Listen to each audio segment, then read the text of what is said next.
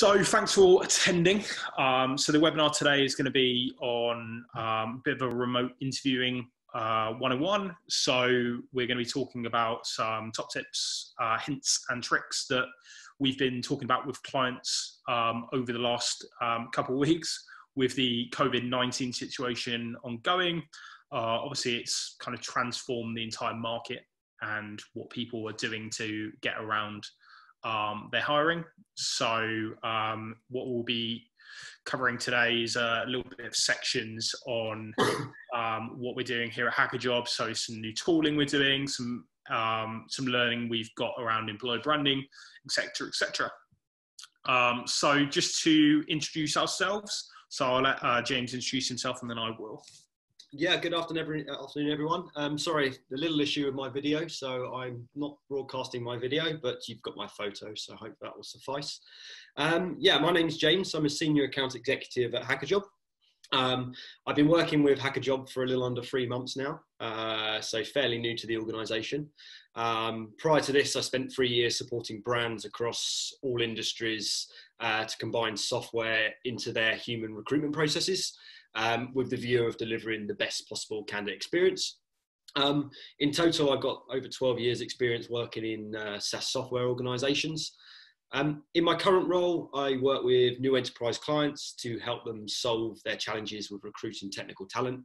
The main challenges being decreasing time to hire, cost per hire, and getting their messages to cut through the noise.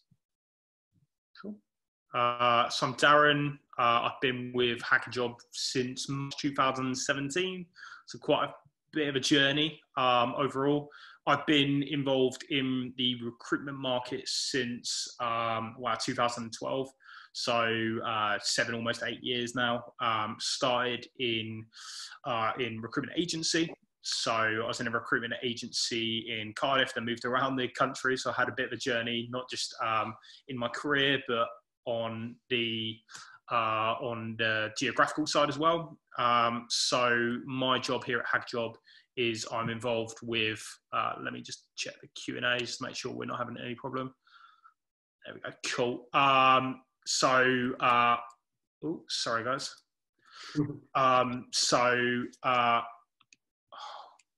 I've been involved in, you can't see the Q&A come up on your side, can you? No, we've just got the speaker slide. I wanted to make sure that I ruined the slides. So sorry.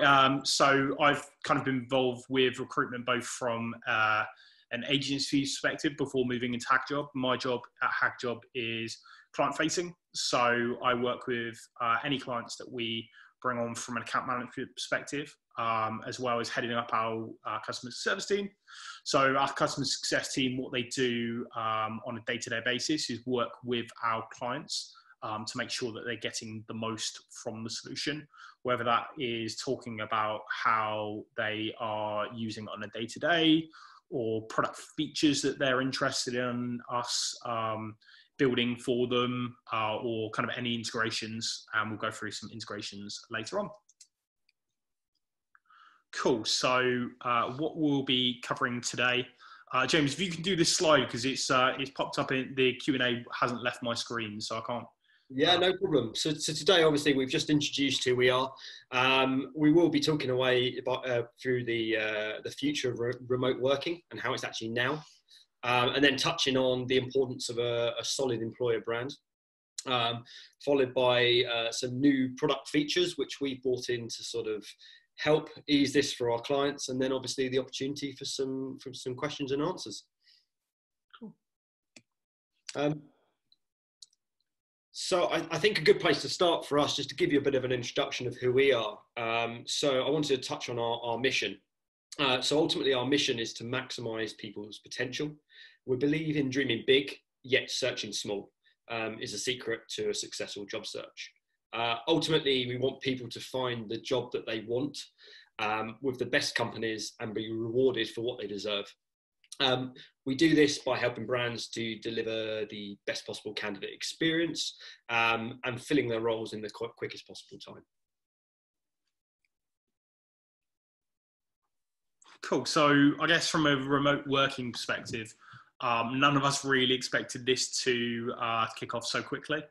I know myself that from a experience perspective, I've never really spent too much time remote working. Most of my career has been spent very office bound, given what I do on day to day. So I think that the COVID situation has thrown up a few curveballs.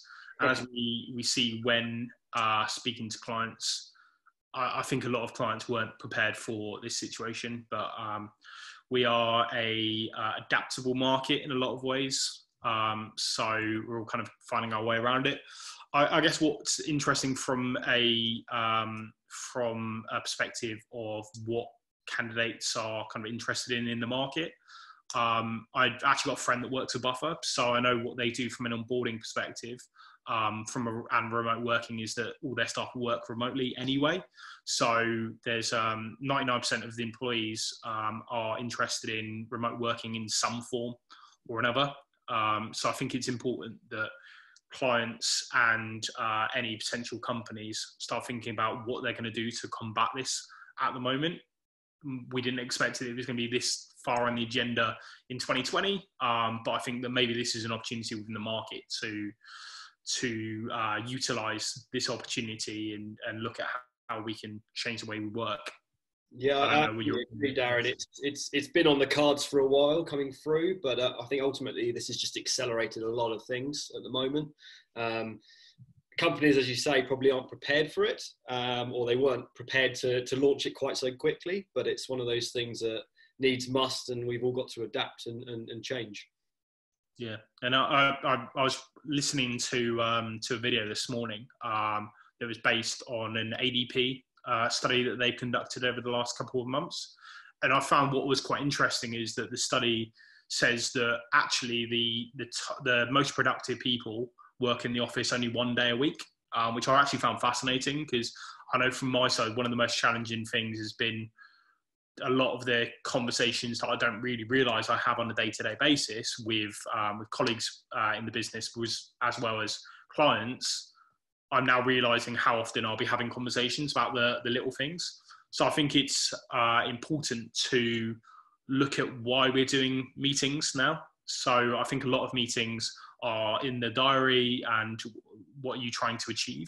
So what I found really fascinating when we're speaking to those guys was a little bit of a breakdown for your task on a day-to-day. So creating mini tasks for, okay, what am I looking to focus on this morning? And what am I looking to achieve? And then getting to the end of your periods and then doing little wins. So tallying up what did I do against this target? So I kind of find that fascinating to talk about.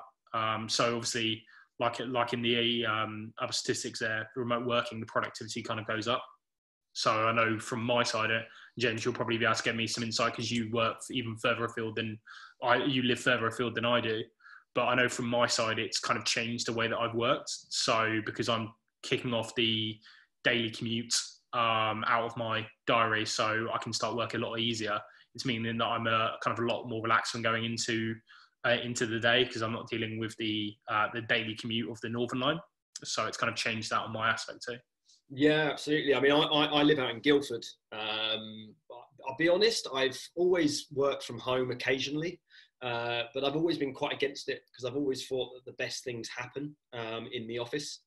And I still truly believe that, those little conversations that you mentioned that you just don't have when you're working from home. But the one thing I've noticed, and it's not just across hackajob, but all businesses I've been speaking to, they have been able to work from home. Roles that traditionally wouldn't work from home are able to do so. And I think it's been forced because we all now have to, and when it needs must. And it's encouraged businesses to adapt and learn. I think what I've actually found though is people are communicating more now they're working at home. And I think that's vitally important, that you need to over communicate in order to make sure you do have those little conversations, business moves forward. It can work. I'm still looking forward to get back into the office, but it's definitely, it's definitely possible. And I'd be interesting to see when we do go back to normal, how, if we have moved into a time of change of people working remote more often. Yeah, I think that's going to be the fascinating aspect of all markets after this. It's not just what is happening right now; it's what impact is this going to have as a global business world. So I think that it's all well and good to see this as this is the current situation, but in reality, I think a lot of businesses afterwards this will become the norm, because we're eventually going to come out of this crisis. And I saw some statistics this morning which were terrifying in some ways about where the global market's going to be. But I think really the companies that are going to come out of this the strongest are the ones that are going to be able to adapt to this situation, which obviously is great with kind of what we're doing at hackajob to try helping at that. Absolutely agree. So we and I'll make sure that we get this available back on the on social media afterwards. But we actually did a developer satisfaction survey in May last year. And a lot of what came up on it was flexibility of work. So I think the flexibility of work right now is very different to flexibility of work when we kind of come out of this crisis. So in that, a lot of candidates and particularly developers were talking about the ability to be more flexible, not just in location, but also working hours, which is something that working from home, like I say, from a commuter perspective, will allow people to do. Some people work, I know personally, I'm very much an early riser. So I'm often in the office by about 7:30, and then I finish up at about 5 o'clock, which means I can get home, see my partner, and spend a kind of nice evening winding down. But I know also within the office, we've got people that are much more open to kind of late rising. So starting work at 9:30 and then finishing at 7 o'clock, because that's the way that their family kind of run their lives. So I think that's going to be fascinating afterwards to see what changes in that regard. Yeah, it'd be interesting to see if it actually extends the working business day. If you've got flexible workforce who are starting early and then someone starting later, the traditional 9 to 5 might disappear, but actually it could be positive for both personal and business. Yeah, and I know from my family perspective, a lot of the work that my dad does is working remotely anyway. So he's got teams that are based in, he's got a team in India, he's got one in Atlanta, and then he's got one just outside Madrid. So due to the way that those teams are kind of made up from a time zone perspective, it's always been important for him to work on a flexible schedule. And I think that within the London market, in a lot of places I've worked in the past, it's been very stringent and not so flexible, which I think I would envisage that will change after this, because a lot of businesses are going to go kind of global as a result of this that aren't already, because that's where a lot of the customer base is going to be, and that's where a lot of this will open up opportunities for companies to become wider as a kind of scope as a business.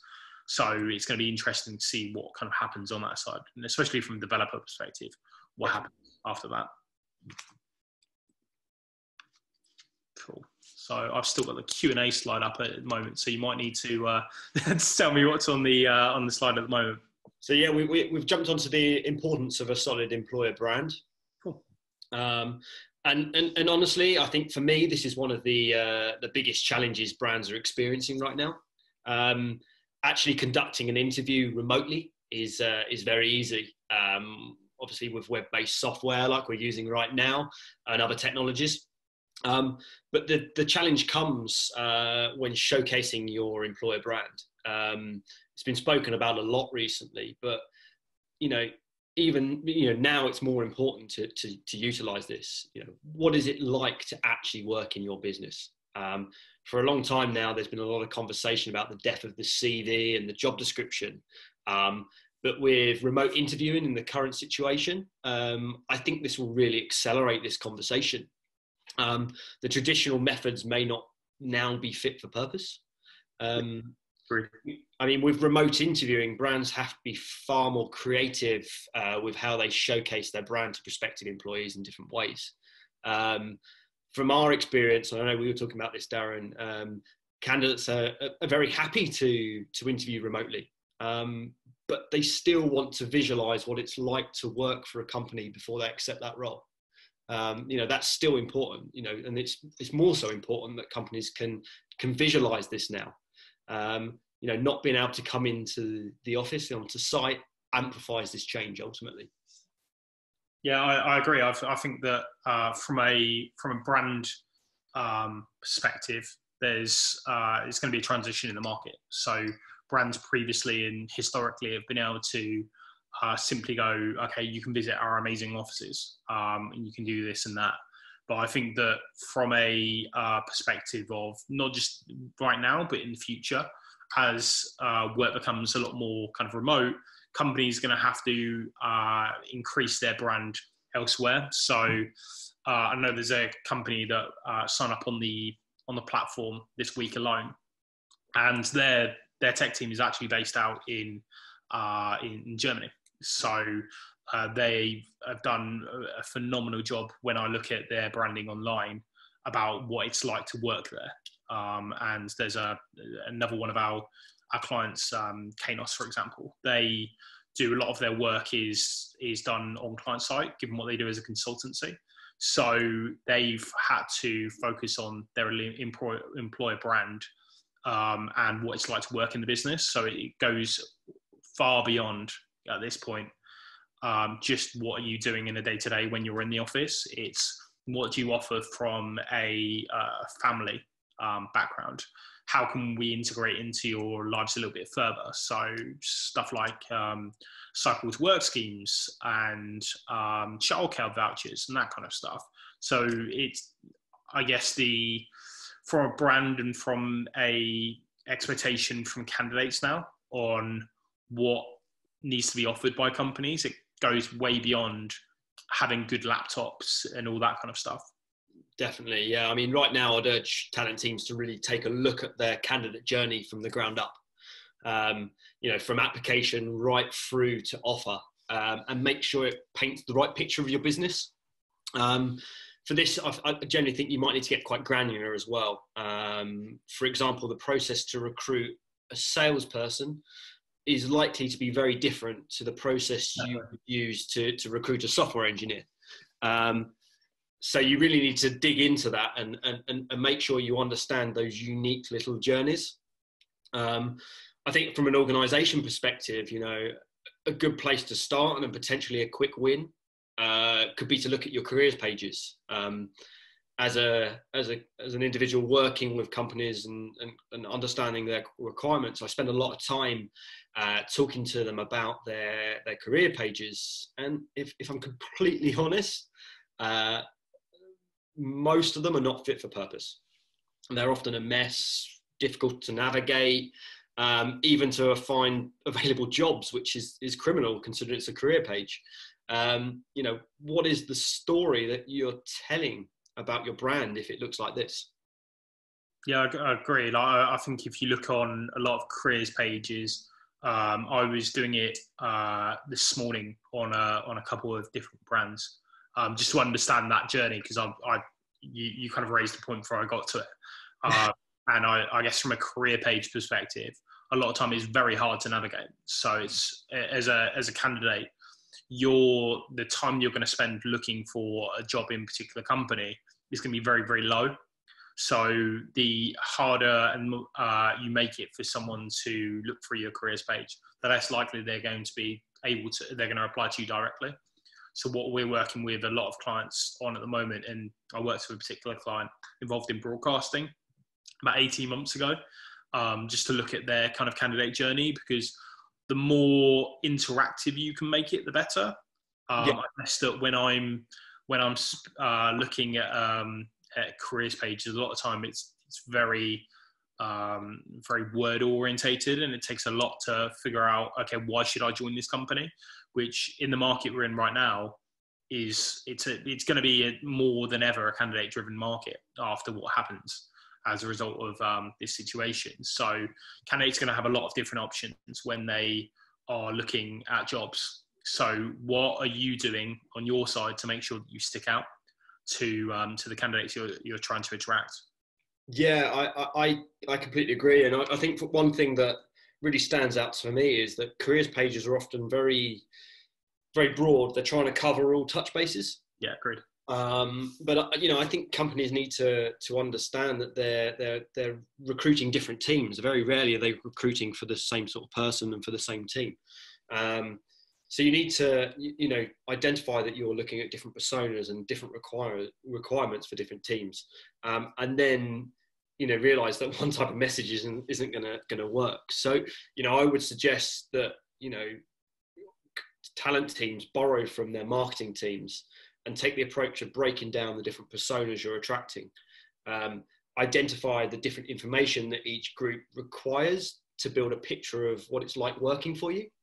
I mentioned it earlier, obviously, for example, sales culture, it's going to be very different to recruiting for a technical team.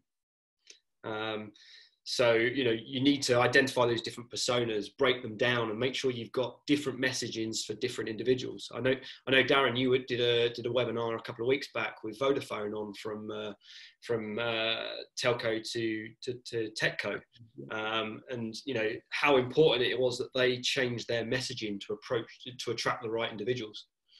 Agreed. Yeah, and I think the not to typecast, but I guess if I was a front end developer, or a UI designer or something along those ends, that's looking at the journey of when you're interacting with websites or whatever, and I'm going onto a careers website and the usability is awful, I'm starting to look at this company and going, okay, so clearly they're not that fussed about the user journey from a careers perspective. So what am I kind of walking into? Do they care about the user journey of their actual software? Where does the kind of the butt fall? So I think that companies are going to need to look at those kind of areas, and as well as face to face. So if I'm a candidate and we'll get on to some of the integrations we're doing in a little while, but if I'm a candidate and I'm looking at a new job, and the face-to-face stage is 2 face-to-faces. When I'm looking at that, I'm starting to think, okay, how flexible is this brand?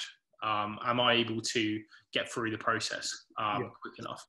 Because especially within the tech market, the candidates will be filled with a plethora of different opportunities to look at. So the less painful you can make that journey, the better. So it starts at the careers page, but goes all the way through processes.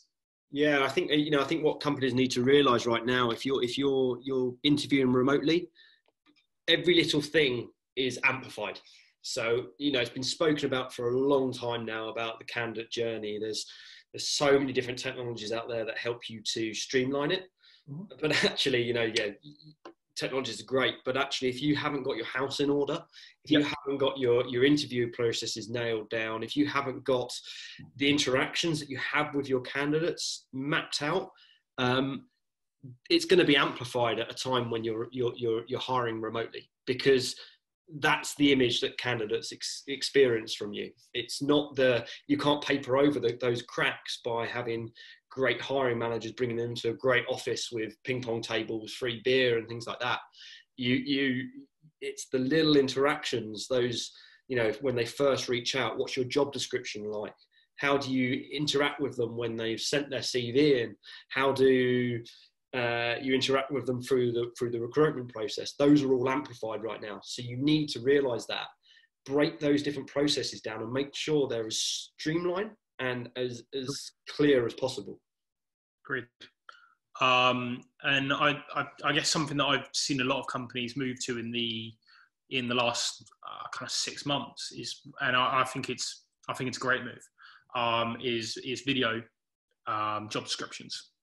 Yeah. So I appreciate that maybe you can't do this on every role because it's quite a time-consuming job. But I think video job descriptions are great because it gets you a bit more buy-in about what the company are trying to do. So any given time, sorry to belay the point, but any given time that a candidate will have 30, 40 different roles that they can be involved in. So I think that the more you can sell your brand, which comes across in those kind of descriptions, the better. So I don't just mean a job description where you're sitting down and talking through text and texts of the job. I mean, talking about, okay, what is the candidate going to be involved with? Can you do some kind of content where you're walking around the office and showing the environment that they're going to be in? I know one of the clients I used to work with, one of their biggest selling factors, and candidates always said it when they went in for face-to-face interviews, is that they didn't expect that it would be such a tech-driven market, tech-driven company, that you walked in and you could see code everywhere around the business. So I think the more you can, and I guess this goes across all different aspects of the company, not just tech, but tech kind of falls at the forefront, and it often is the hardest roles to fill. So the more you can sell what someone's going to have when they walk in, the better. Yeah. On it. Yeah, definitely agree. Cool. Should we move on to the next slide, Darren? Yeah, so I think I wanted to highlight this actually because so this is our latest white paper that we've created. It's cracking the code, building an EVP for tech. And I think it touches on a lot of what you've just said there. You know, ultimately, and this is specifically for tech, but I can't highlight this enough, that you need to understand your processes for all of your different recruitment processes for different teams. Ultimately within tech, and I'm sure everyone here is aware of this, that it's very hard to stand out in technical recruitment. It's well known that there are more technical roles than there are candidates to fill them. And this means that candidates are often being bombarded with roles that often are not a right fit for them. Candidates can often receive, 20 messages a day from recruiters. So, cutting through that noise is vital. And this is highlighted in this white paper here. The average time to hire for a software developer in the UK is 58 days. So it's an incredibly tricky scenario. So what we've highlighted in this white paper is actually what we call the trio of interest, where technical candidates are looking for three things. They want to use interesting tech. They want to solve interesting problems, and they want to work with interesting people. And ultimately, if you can't tick at least two of the above of these three things, then you're not going to be able to hire technical talent efficiently, and especially not going to be able to hire the best of the technical talent. So, I would highly recommend you read this white paper, download this. It's available on our website, and we'll share it around later. But it highlights some really interesting things like this. But I think this approach should be taken for each department within an organisation. Yeah, agreed. I think that's a lot of time people don't think about their EVP enough. So I know it's a buzzword you hear in the industry. So people are thinking about their employer brand, and they might have employer brand teams. But a lot of time it comes down to more than just what is someone saying during your interview process, because ultimately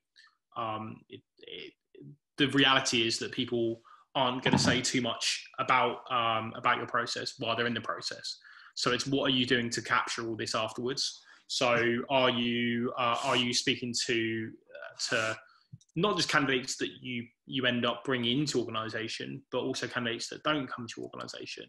Yeah. And is there anything that you can do on your side afterwards to alter that? Or are you stagnating and keeping your offering exactly the same forever?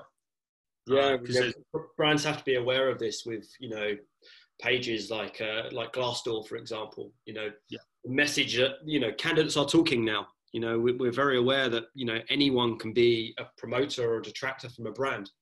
The same from recruitment organizations. So you need to protect those individuals. Any person at any stage in your process, if they have a bad experience, they can talk about it, and that can be really damaging to your brand. Yeah, and I think touching on Glassdoor, I think that they're great in a lot of ways. The problem with Glassdoor and those kind of websites is that I always look at them very much like an Expedia, where I personally would never leave a good review. I would only leave an incredible review, or a really bad review. So I think the problem with a lot of those, and where companies sometimes fall foul, is that they're, let's be honest, a lot of the organizations that I personally work with are big enterprise companies. So the environment that a developer might be getting could be very different to what a contact center person is receiving. But the problem is that Glassdoor is for the entire organization. So I think what companies need to establish is kind of an overarching situation in a organization. So don't just look at what is happening in your tech team. Look at what is happening in the contact centers. Look at what's happening in your finance team, your sales team, because I know I've worked with a couple of brands in the past that have fallen foul to that, where they might be their head office might have an incredible environment to work in, but because there's been other areas that haven't been so great, it's meant that their Glassdoor suddenly is taking a knock. And candidates do pay attention to Glassdoor. Like, as much as I think it's a area that companies and candidates should focus a little bit less on when making decisions, because it can not always be the best reflection of what an organization is like. Companies need to realize that candidates do pay attention to it. Yeah. So anything you can do to make sure that your entire business has a great environment is going to help you long term. Yeah, it's about ownership. It really is. It's about everyone taking ownership of those spaces, realizing how much they affect the business, and you can do a lot of small things, and I could do a whole webinar on this, on how to actually look after your Glassdoor reviews and your external appearance. So make sure everyone's aware how important this is. Cool. Anything else to add on that, James? No, I'm very aware of time actually. So maybe we should move on to the next slide. Cool. Yeah, I wanted to highlight some things to consider which need to be remembered when you're interviewing remote. And these, it's so important to remember the small things. As I mentioned earlier, they can be amplified. So, for example, communication. Remote interviewing may feel like an entirely different ball game, but in reality, it's easy and it's more efficient than face-to-face interviewing. However, it's more important to prepare candidates, let them know what to expect, and give them an outline of the full interview experience. Will they be having a phone interview? Will they be having a video interview? Will they have to prepare a task? All those little things, if you can outline in front of them beforehand, it's going to be so important. Testing your processes as well. It might sound simple, but before interviewing takes place, send your candidates any software they may need prior to the interview, along with instructions on how to download and install the program. This will save, obviously, both parties time, make the candidate feel more relaxed, because ultimately that's what you want to do, and give them the best possible candidate experience. I guess on that point, I think that's what companies. It's a small thing, but I think often companies need to get that information out maybe a day beforehand, because the earlier you get this across, the better. I think that especially in this environment, there's a lot of different tools that people are using to do remote interviews, whether it's Hangouts or Skype or Teams or Zoom, for example, with us. So the earlier you get this out, the better, because candidates, if they're feeling nervous about an interview, you don't want to make them feel more nervous because they don't know where this interview is taking place. Yeah, I think people are so used to doing face-to-face, they've become used to it, and it's become a well-ingrained process. And even though actually, as I mentioned earlier, doing everything online, remote interviewing can actually be simpler and quicker. It's so important that you do prepare and you're organised up front, because if you're not, it can slow the whole process down and can give a really bad experience. Yep. Because, as I say, the little things can be amplified. Yep, agreed. Yeah, being organised as well. I think this kind of follows on really, but make sure the whole process is prepared and all of the interviewer team are ready in advance. Get your hiring managers to think about what's in their background if they're using a video. You don't want them to be having family walking by and kids, and I get that life carries on and we've all got to adjust, but where possible making sure that your backgrounds are clear and it's a quieter place as possible. Also make sure they're on time. You don't want to leave candidates waiting on the dead silence of a Zoom room, and also make sure that everyone's presentable. It's so easy when you're at home to drop into real dress down, not do your hair, things like that, but make sure you are presentable as best as possible, but also being human. There's a play off there, I think. I think I don't know if you noticed, but I'm because I was thinking about those last 2 points. I was like, what is my background? What is my hair like at the moment? Because I think they're really valid points. I think that just because this is an environment you live in doesn't necessarily mean that it's I don't know, don't have Metallica photo posters in the background or something like that. So like I think that the vast majority of webinars I've been on have been kind of set up great. But I think the extra minute that you take to think about that kind of stuff can make the difference, because like you say, stuff does get amplified. So I'd hope that people wouldn't decline an interview based on a Metallica photo or poster.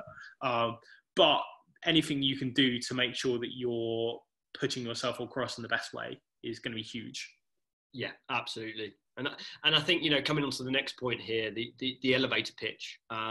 Again, individuals want to visualize what it's like working for an organization. And if they can't come into the office, then, you need to show it in another way. So by elevator pitch, I mean like showcasing what it's like to work in your business. It's so important.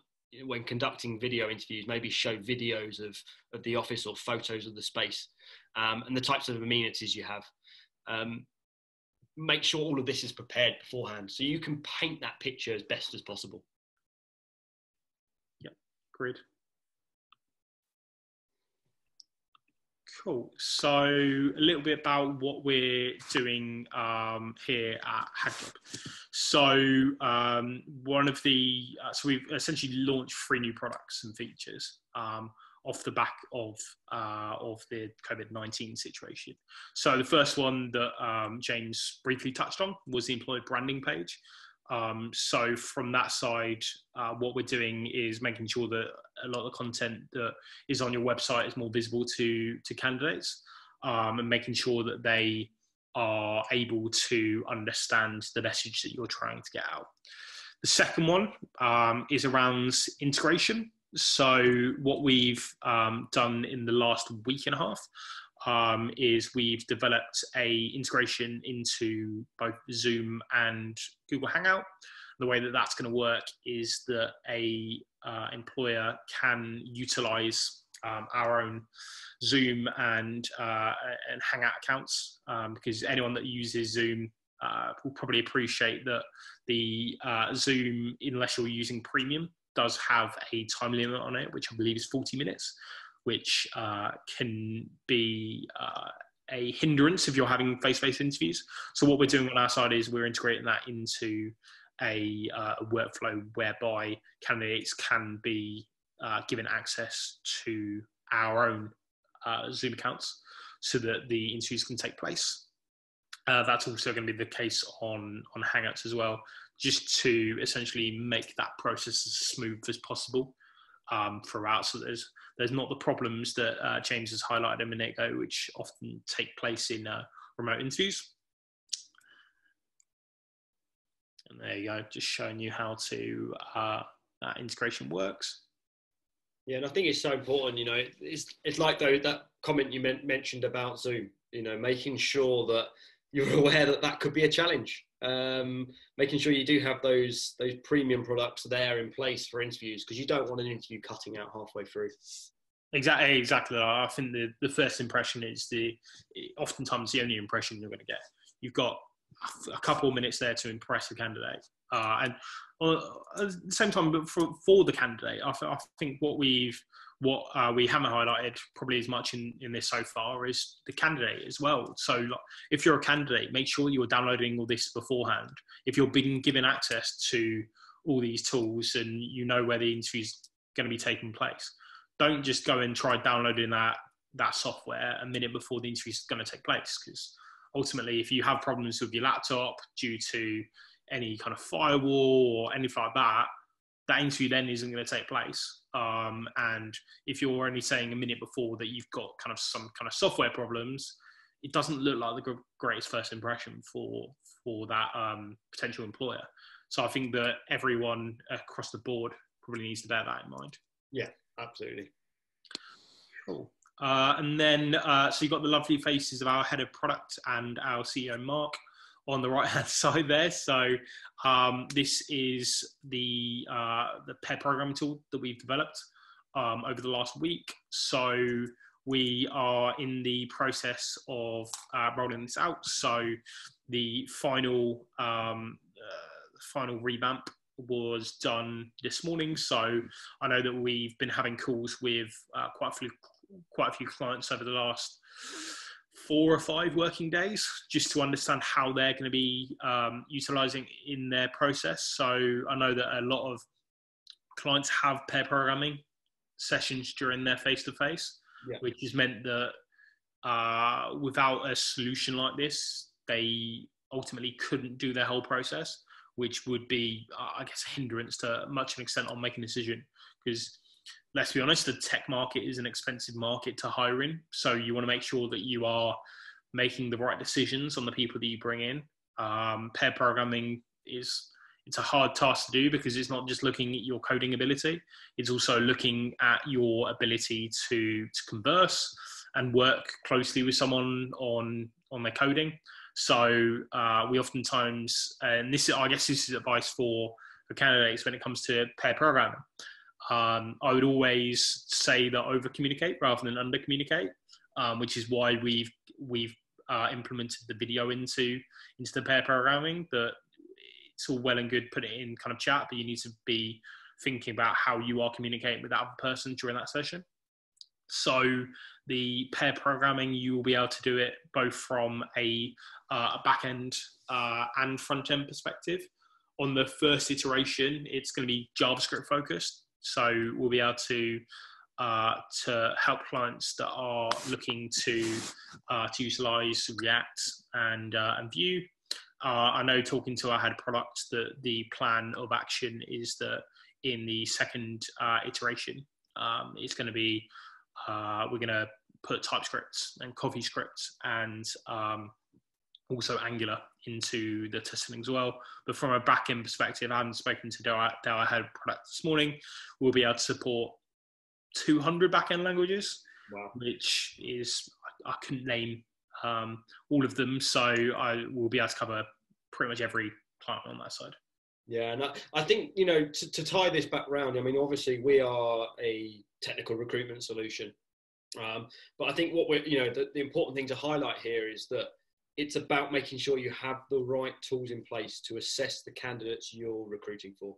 So yes, if you're, you know, recruiting technical talent, pair programming is a really important solution.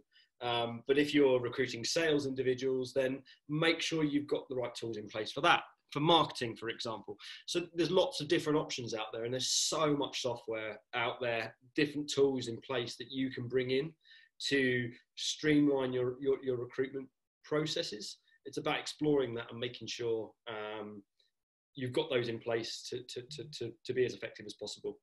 Yeah, great. I think just to come back round to the branding pages, actually, I think this highlights my point earlier as well about careers pages.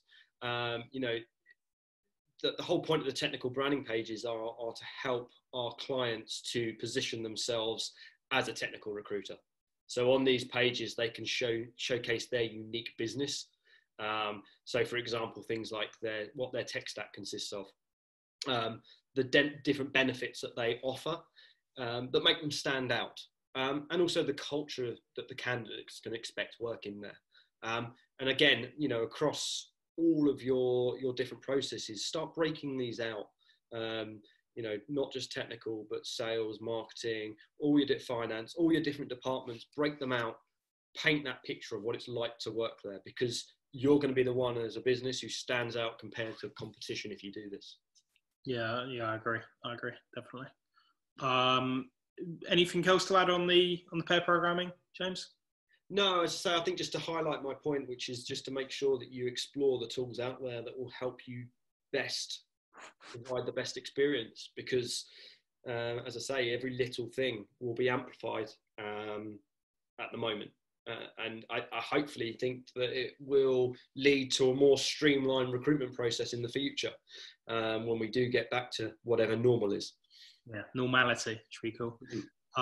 Cool. Okay, so that is taking us through the majority of what we're presenting. It'd be good if we can spend a little bit of time on the Q&A stuff.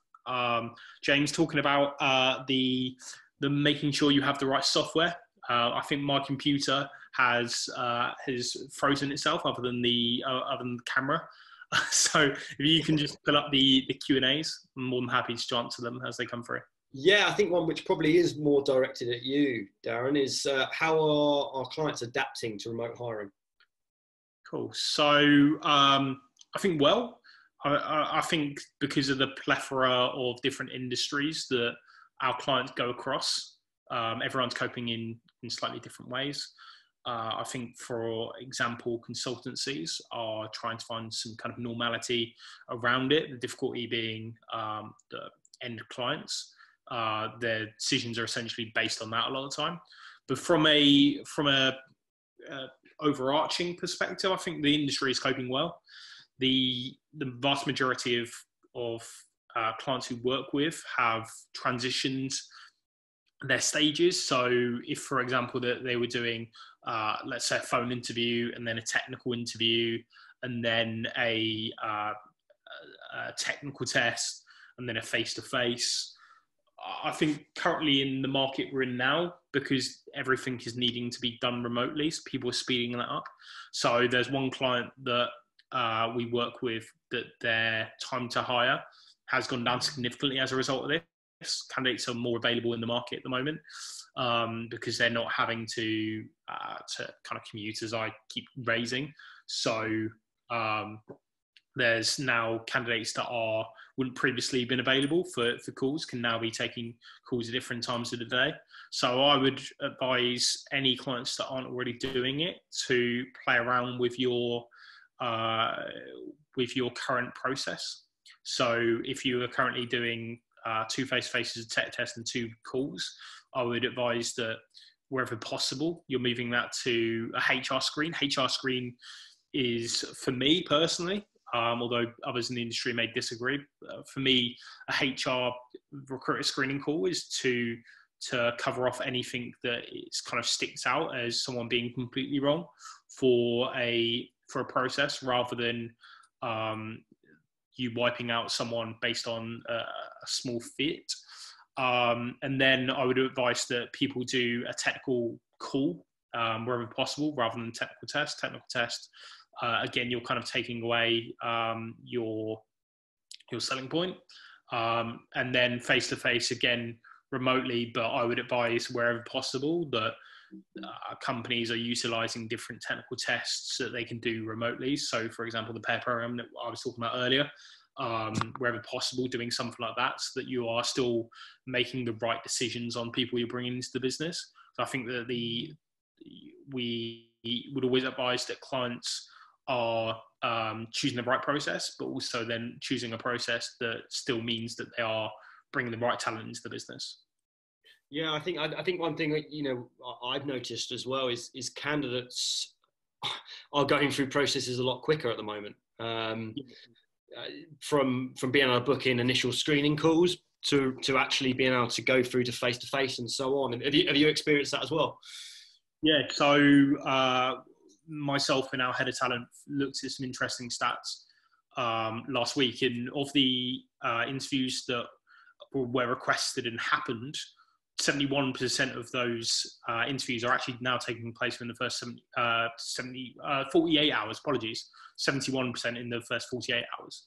So interviews are taking place a lot quicker, which is why clients are now managing to get people through process. So I think that anyone that is still working on a time to hire of 58 days, which is the average for what we saw in the industry in Q1, I think, to be brutally honest, companies will start missing out on talent. So the more you can streamline your process, the better.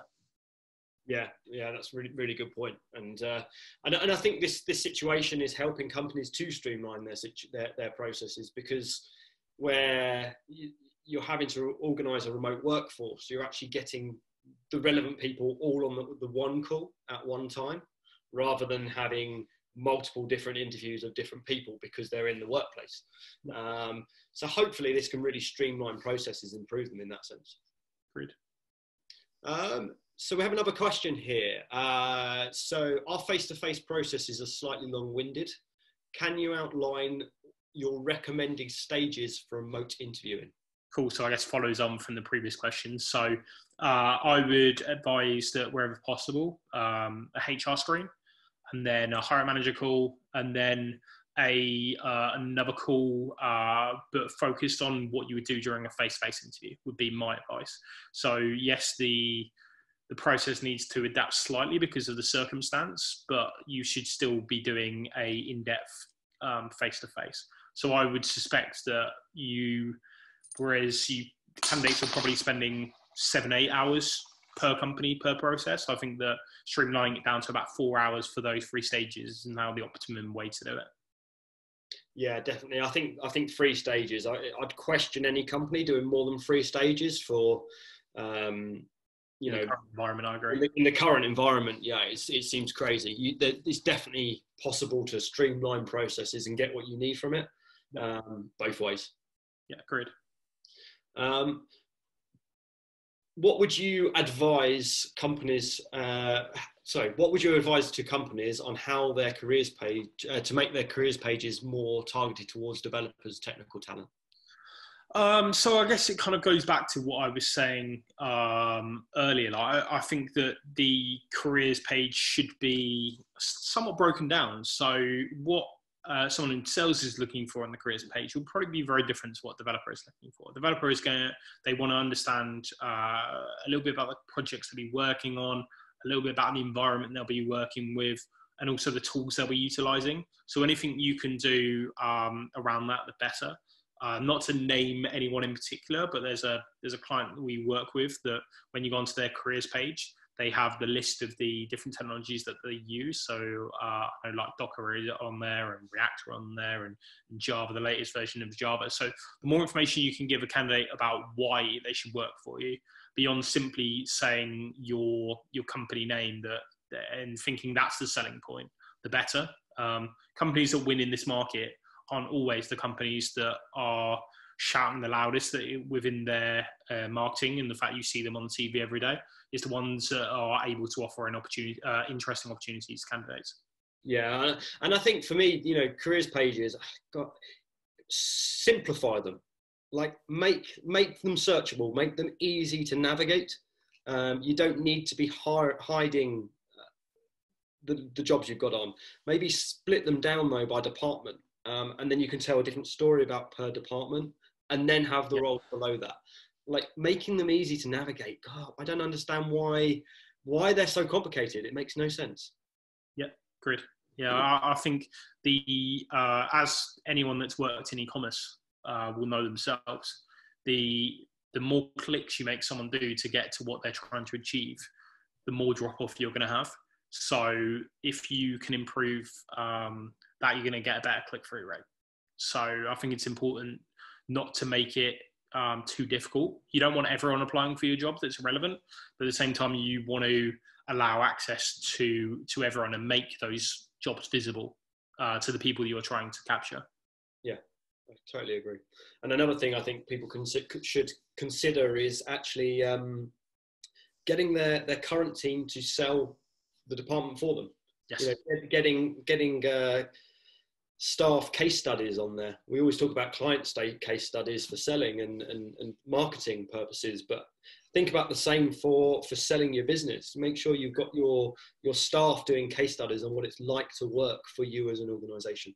Great. I think we've got time for maybe one, maybe two questions, depending on how long how quickly we get through them. Yeah, so I think there's a good one here. If we're looking to hire senior developers, should we still give them a technical test, or should we consider their experience more so, especially if they have a wealth of experience? Good question. So, interesting stat that I saw the other day. So the candidates that are more senior, it's kind of an obvious statement, but candidates that are more senior tend to do less technical tests. So it kind of depends on the seniority of the candidate. I would never advise, to be totally honest, that you are getting a I don't know, 100K candidate to be doing a 4-hour assignment.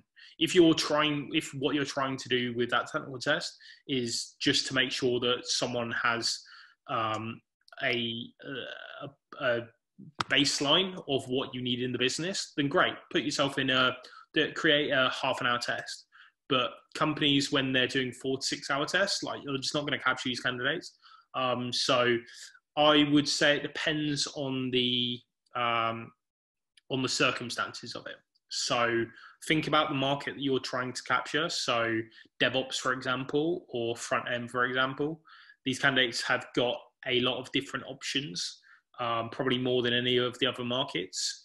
So I would advise that if you're going to do technical tests, make them short, make them precise, and make them achieve what you're trying to, rather than just doing a technical test because that's what the industry is doing. Brilliant. Really good. I think that's all we have time for on questions, actually. I think one thing to highlight is, we are going to be doing other webinars over the coming weeks. I think we've got one going live soon to go for remote onboarding. Yep. So for we've everyone, got one on Friday as well. So, but any suggestions, obviously, on what we can cover, our experience and things like that, please do get in contact, and we'll be happy to create them. Cool. Well, thanks for everyone attending. Feel free to reach out to myself or James via LinkedIn or via email, just for me and my side. If you want to contact me, my email address is darren@hackajob.co. That's 2 R's and an E. Yep, and the same for me is james.bull, B-U-L-L, @hackajob.co. Cool. Well, thanks for everyone attending. Hope to see you on the next webinar. Thank you very much. Bye-bye.